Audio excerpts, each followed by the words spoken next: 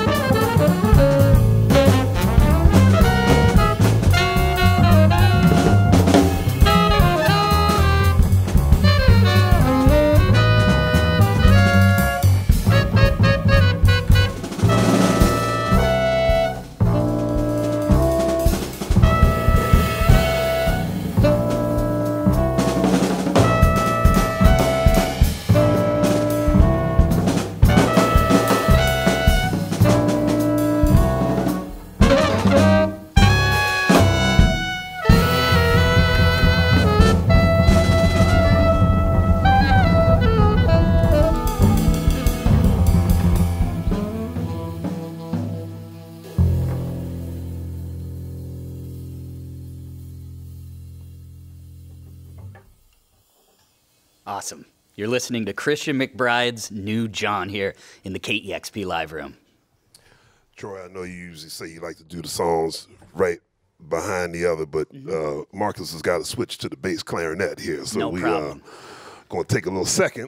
I'm blown away. This is like one of those moments where no matter who I'm looking at playing the instrument, like I look at the drummer and I'm like, that looks impossible. I look at you, that looks impossible. I look at the saxophone, this all looks impossible. You're all fantastic. Thank you very much. Thanks for having us. We're gonna play a song now called John Day, written for one of my closest friends that I grew up with back home in West Philly.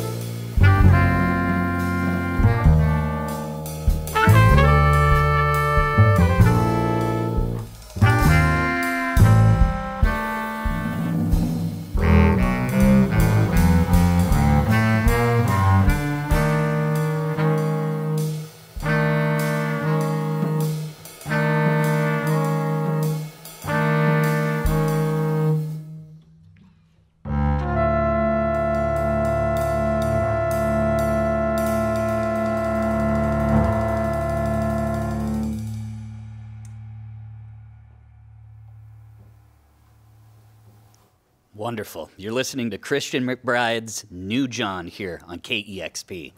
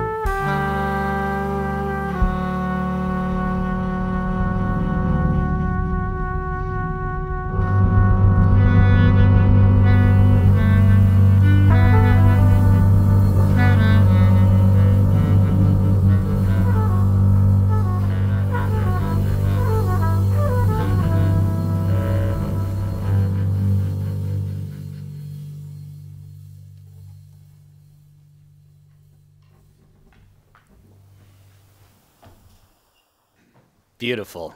This is Christian McBride's new Jawn here in the KEXP live room.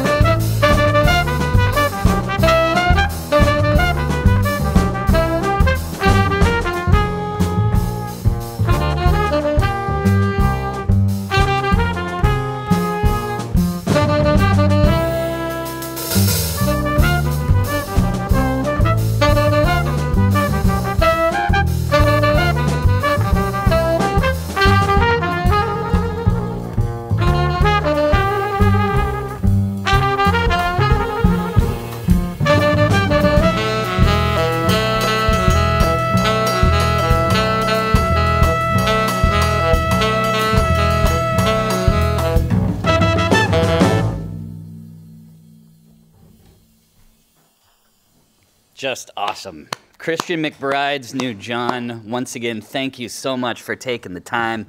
And I'm so lucky to be this close to greatness. That was wonderful.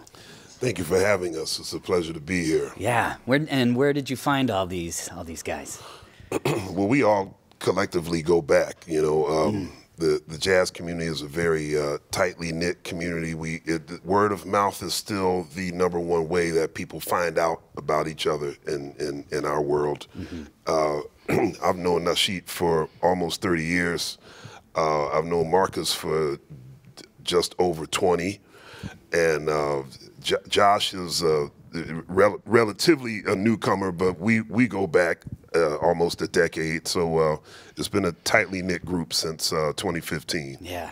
It's amazing. Your journey has been amazing. I mean, I want to take you all the way back because I would say you've come quite a long way since you joined Bobby Watson's group Horizon when you were just 17 years old, and you've appeared on hundreds and hundreds of recordings, 8-time Grammy Award winner. I mean, really, Christian, what else do you have on your bucket list to do as a professional musician? To give younger musicians an opportunity to do the same things that I was doing when I was between the ages of 17 and 30. You know, there's so many great young musicians out there now, and not only am I taking some of them on the road, but all of these gentlemen are taking younger musicians on the road with their collective bands as well. So that's what it's time for us to do. And when you were younger, when you were a kid, your Uncle Howard got you into jazz, and your Uncle Butch brought James Brown into your consciousness. So I know that jazz has been in your family, but would you say that it actually really started in 1980? Take us back to the Atlantic City Jazz Festival. Well, that's when I decided that I wanted to play the bass. My father was playing with Mongo Santa Maria at that time, and I had seen him play with Mongo many times, but there was this one particular gig, that was the night where it all kind of hit me. I thought, I want to try to play the electric bass like Dad. And I got my first electric bass a year later, and it's never left my hands. It must have been a magical night. I mean, I was looking at the bill. It was like Ella Fitzgerald, right, Mel Torme, Dexter Gordon. Mongo had Dizzy as a guest. That's correct. Yeah. Right. Fantastic. And speaking of back in the day, what can you tell me about the time that you spent at a club in the Village called Bradley's? That's where I got my degree. I went to Juilliard, but I think I got my jazz degree at Bradley's. Bradley's was before Marcus and Josh, but Nasheet knows about Bradley's, and a lot of lessons were learned on and off the stage in that place. That was like the central nervous system of the jazz community, particularly when people like me and Roy Hargrove, when we first got to town, that's where we went. Cool. Yeah, I was very curious. And you do so many things, and you are a master of so many things, but some people don't know that you are also a fantastic writer. And a few years ago, you wrote about, it was a tribute for Stevie Wonder on his 70th birthday, and it's so eloquent. And also, your tribute to McCoy Tyner was also a fabulous read. And so, what can you tell any listeners who might not be as familiar how important was and is McCoy Tyner in your life and in music? I don't think it's a big stretch to say that there's modern jazz piano before McCoy Tyner and modern jazz piano after McCoy Tyner. Literally every pianist who has made some sort of a dent in the jazz world creatively has some McCoy Tyner in their playing. What he did with John Coltrane and beyond with his own groups, he literally created new language for jazz piano. And the fact that he happens to be from West Philadelphia is not a bad thing. It's pretty cool. That is pretty cool. And speaking of legends that you have been inspired by and also have gotten to work with, so just right here in the KEXP live room, just recently I had Madison McFerrin in, you know, daughter of Bobby McFerrin. And her and I both expressed our love for Herbie Hancock. And just this is just coming from personally, I would love to know what it's like to work with somebody like Herbie Hancock. It's exactly as exhilarating as you would believe it to be. I figured. You know, Herbie is as advertised. You know, not only is he a living legend, but he's just his normalcy is sort of abnormal. It's a perfect way to put it. Yeah. Yeah, and genius, I would say. Absolutely. You know, he's still creating. At age 83, we just saw him a few days ago at the Monterey Jazz Festival, and it's just amazing how he just doesn't slow down. He looks great, he sounds great, and his level of creativity is pretty admirable. Yeah, still touring all over. That's right. Yeah, yeah, it's amazing. And once again, thank you so much, Christian, for taking the time to do this. And lastly, what I want to ask you is for you to tell the listeners about the National Jazz Museum in Harlem.